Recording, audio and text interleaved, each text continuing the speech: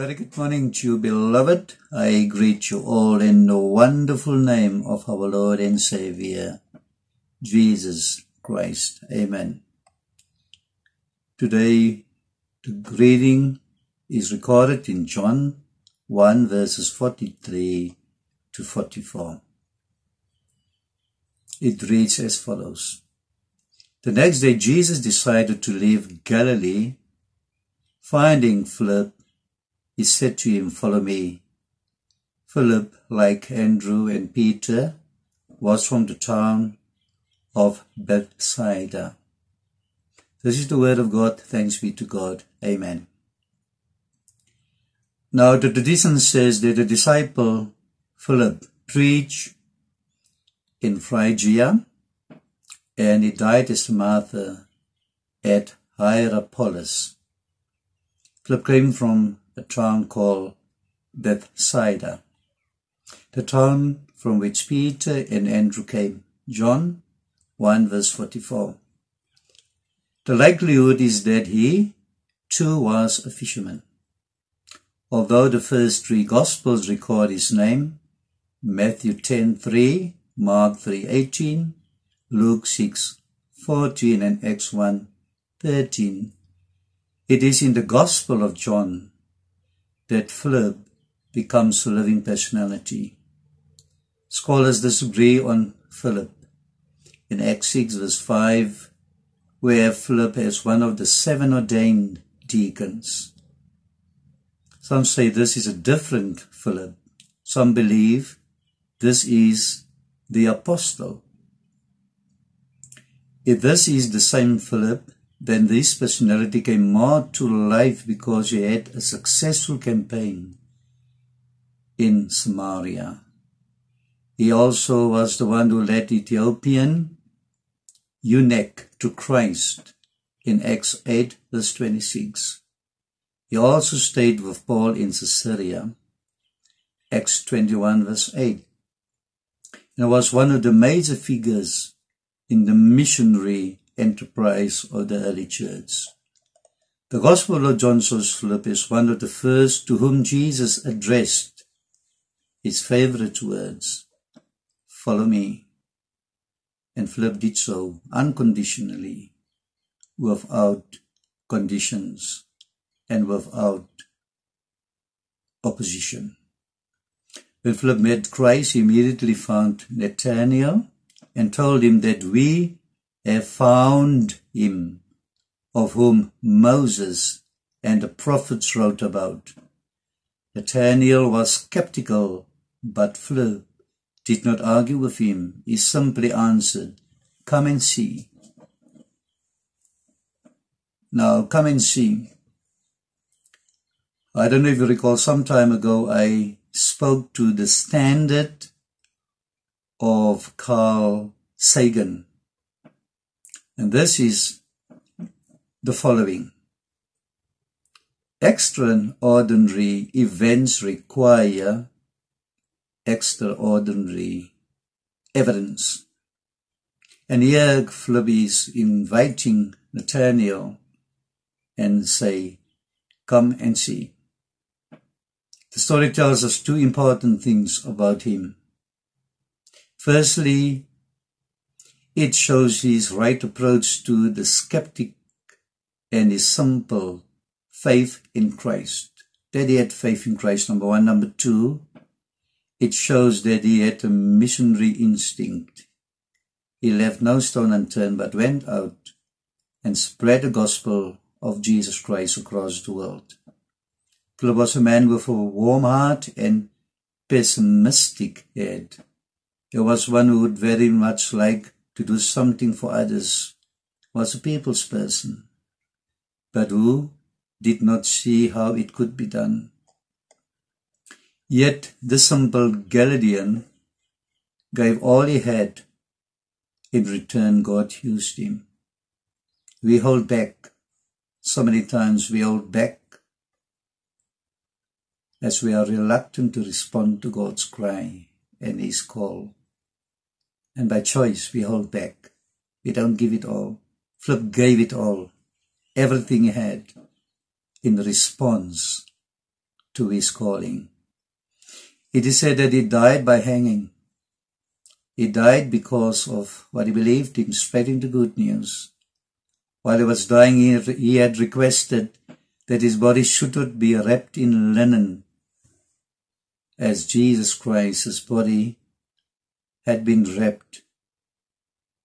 He wanted something different, because he deemed him not self-worthy to be buried in the same way as the Lord Jesus Christ.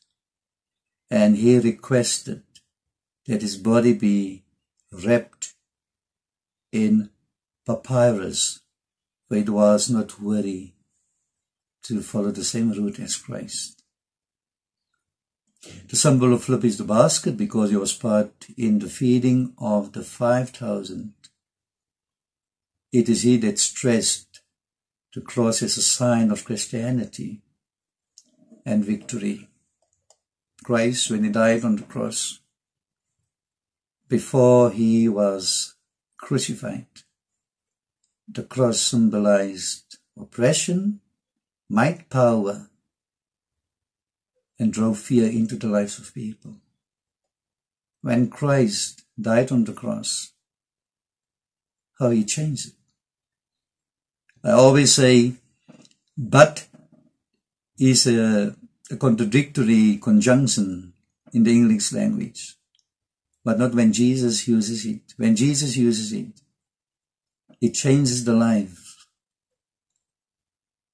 of people.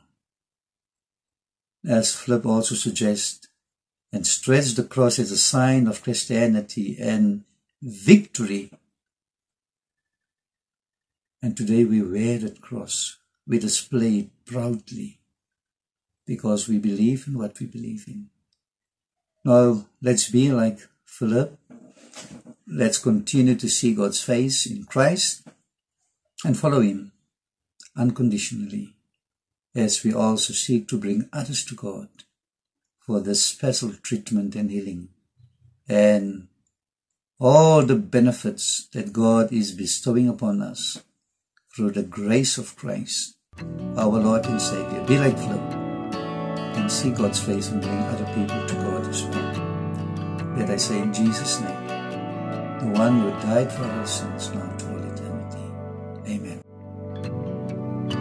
Savior, I come, quiet my soul. Remember,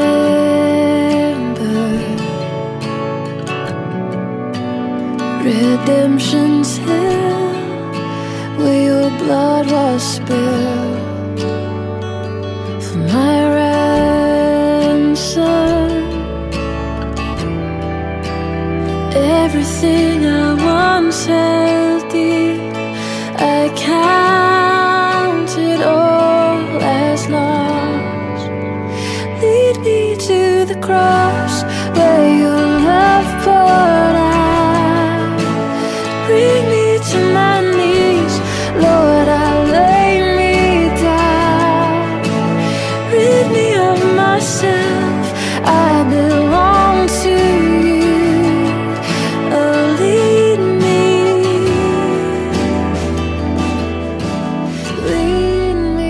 to the cross. Lord Jesus, we come to you this morning knowing that you are the Son of God and the King of Israel, the one on whom we can trust, Lord Jesus. This morning we put our trust in you to give us hope for the situation in which we find ourselves, Lord Jesus. To give hope to those who are struggling to put food on the table, Lord Jesus. Struggling to pay their bills, Lord Jesus. And who are worried about the future. Lord, we call on you to intervene and to make a way, Lord, for many who are suffering during this pandemic. We thank you for People who've been generous, people who've generously given to our pantry and to those in need. Lord, bless them. Encourage them to give more. We pray for our healthcare workers, Lord, and we thank you that they are sacrificing their time and using their talents that you've given them. Keep them safe. We pray for our minister and we thank you for how he's been messaging to us over this time. Keep us close to you during this time, Lord Jesus. Open our hearts, open our minds to receive you. We ask all of this in Jesus' mighty name, amen.